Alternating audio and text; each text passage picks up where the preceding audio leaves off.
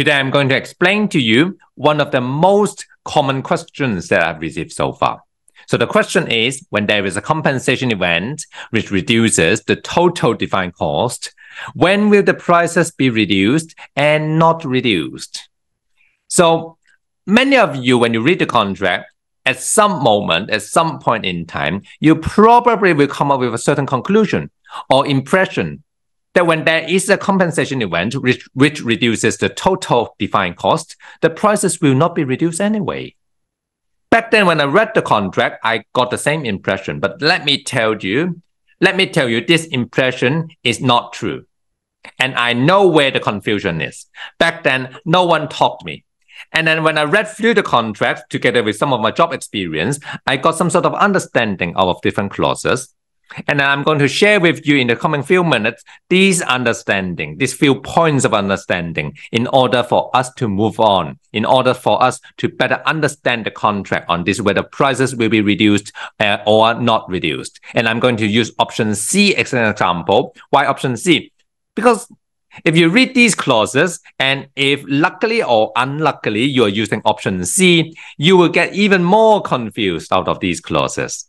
So bear with me, I'm going to show you another screen here, and I'm going to put up some of the contract clauses, relevant contract clauses, in order for me to break it down for you for explanation. So on the screen here, it shows clause 63.3, which is the starting point when we talk about whether the prices will be reduced or not reduced. And then I will show you clause 63.4 as well, which is important. And for option C, I will also talk about clause 63.13. So let me go to clause 63.3. I will read everything out and then I will explain. So clause 63.3 is that if the effect of a compensation event is to reduce the total defined cost, the prices are not reduced unless otherwise stated in these conditions of contract. So let me break it down for you. So whenever we see the word if here, it means it is a condition precedent. P-E-C-E-D-N-T. So conditions precedent, which means if the following phrases applies, then you read on. If the condition doesn't apply, then you do not read on. So if the effect of a compensation event, first of all, is it a compensation event? Yes, then you read on. Is to reduce the total defined cost. So does it reduce the total defined cost? If it does, then you read on. Then the effect is the prices are not reduced. So it clearly says the prices are not reduced. But hold on, if you read the whole phrase here, there is an exception because of the word unless. There is an exception. What is this? What are these exceptions? Unless otherwise stated in these conditions of contract. So there exist other conditions within the conditions of contract which tell you the prices are actually reduced. So what are these conditions? Logically, we will search through the contract, and let me tell you, the conditions are clause 63.4. Actually, one clause just down there. And that is a big and here. You need to read them together. Various clauses under different main options. So, and main options.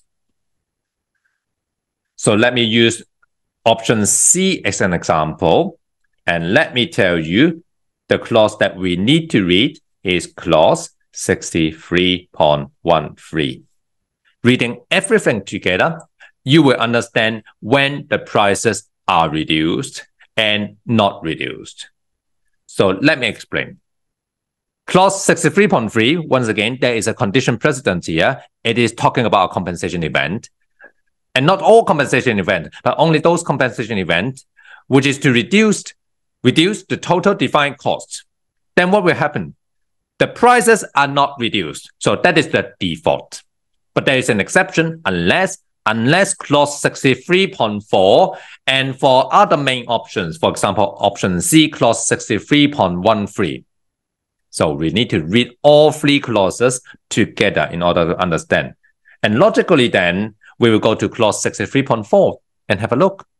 So it says, I will read everything and then I will explain. It says if the effect of a compensation event is to reduce the total defined cost, and the event is a change to the scope other than a change to the scope provided by the client, which the contractor proposed and the project manager accepted, or some other bullet points, the prices are reduced. So let me break it down for you. Again, condition precedent, if the effect of a compensation event is to reduce the total defined cost. So that is what we are dealing with. And the event is a change to the scope. So let's park here. If the event is a change to the scope, then the prices are reduced. If the event is not a change to the scope, then the prices are not reduced. So as simple as that. But hold on, we need to read on. So a change to the scope other than, so this is another exception here, exception. Other than what? The rest of it here is a condition. Other than a certain condition. So it says, if it is a change to the scope, with an exception of a certain condition, then the prices are reduced. If this exception applies, then the prices are not reduced. So let's look at the condition here. It says a change to the scope provided by the client, which the contractor proposed and the project manager accepted.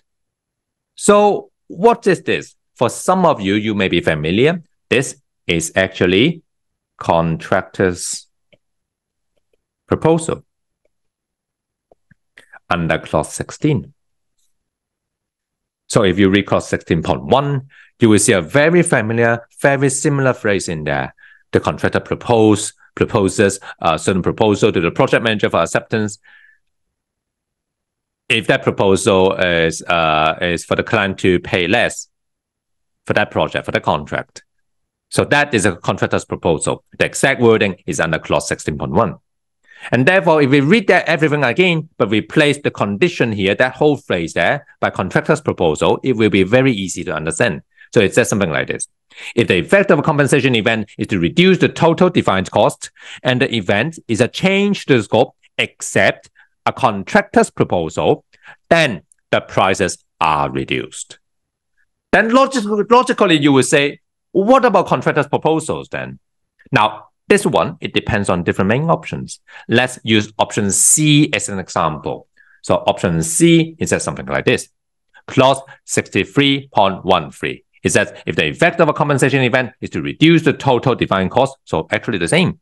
And the event is the whole part here. So this is the condition.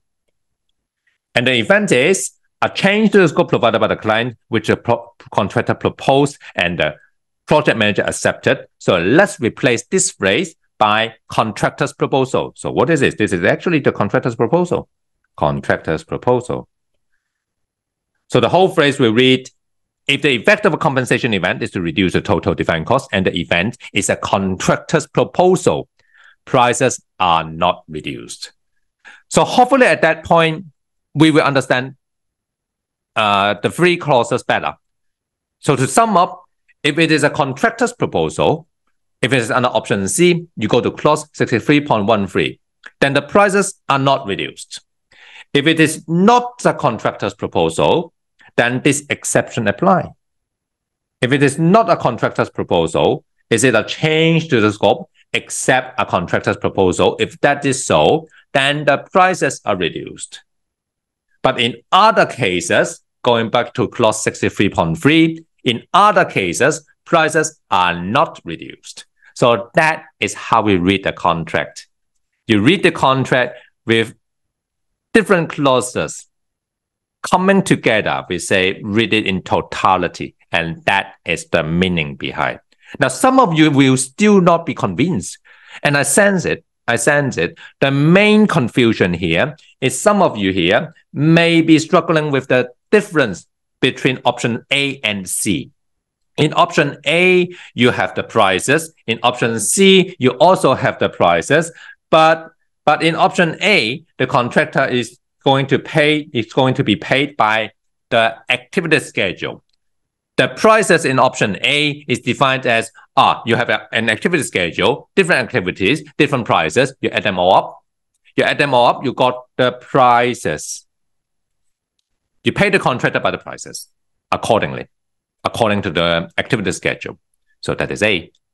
For option C, you still have the prices, and the prices is still a summation of all the prices in the activity schedule. But in option C, the prices, we call that the total of the prices because you add everything up. The total of the prices is the target for option C contract. You are not going to pay the contractor by the target. You are going to pay the contractor by the amount due, which is calculated by PWDD. You adjust it. How do we calculate PWDD in option C? You calculate this by defined cost plus fee. And therefore, since there may or may not be changes to the total of the prices, it is a separate concept when we talk about defined cost plus fee as part of the PWDD. So if you can make yourself clear between the two concepts, one is the target, which is called total of the prices. And when we say whether there is a certain reduction of the prices, we are talking about under option C, this target here, whether there will be a reduction of target, and separate this from the concept of defined cost plus fee as in PWDD, you may be better off. And more so, let me explain why the prices are not reduced for a contractor's proposal. So under option C, there is a target and there is a price for work done to date. If the proposal is to reduce the amount that the client is going to be paid, and therefore the PWDD will be reduced. If we reduce the target at the same time, which is the prices here, and there will be no use, there will be meaningless. Why? Because no contractor will make a proposal for you. We are artificially fixing the target in the case of a contractor proposal in order to generate a gain between the target and the price for work done to date. Why? Because when you have a contractor's proposal, the PWDD will be reduced and the target, which is the prices here, will not be reduced, generating a gap between the target and the PWDD, and therefore there is a gain. And the contract says, let's share the gain. And that is the reason why under clause 63.13, prices are not reduced, because it is talking about contractors' proposals. For other instances, clause 63.4, prices are reduced, because this is talking about any compensation event, which is to reduce the total defined cost, except contractor's proposal. And therefore, in clause 63.3, it says, well, in any case, if it is not mentioned in the contract, the default position is that prices are not reduced. It doesn't mean every single time the prices are not reduced. In fact, there are many examples, many circumstances whereby the prices will be reduced due to a compensation event. A classic example is curtailment of works. For example, in waterworks, very common, curtailment of works. If a certain piece of work is curtailed from the scope, obviously the total defined cost will be reduced. Is it a compensation event? It is a compensation event. Will the prices be reduced? Well, it depends. It depends on what? It depends on whether other conditions in these conditions of contract will be fulfilled. Then you read on. Well, curtailment of works, okay, compensation event, changing the scope. Is it a change to the scope? It is. Then the prices will be reduced. But on the other hand, if it is a contractor proposal, then the prices will not be reduced under option C. So I hope this will clear some of the confusion. If you still have some of the confusion here, I do training all the time. So if you spot me in the training, I can explain to you in detail, step by step, once again, giving you all the examples. Otherwise, drop me a message. Some of you might have my LinkedIn. Some of you might even have my email and WhatsApp. But by all means, please try LinkedIn first, because nowadays there are too many messages in my phones. So I hope that is helpful for you. I hope you will get through this as easy as possible and enjoy NEC all the way. Thank you very much.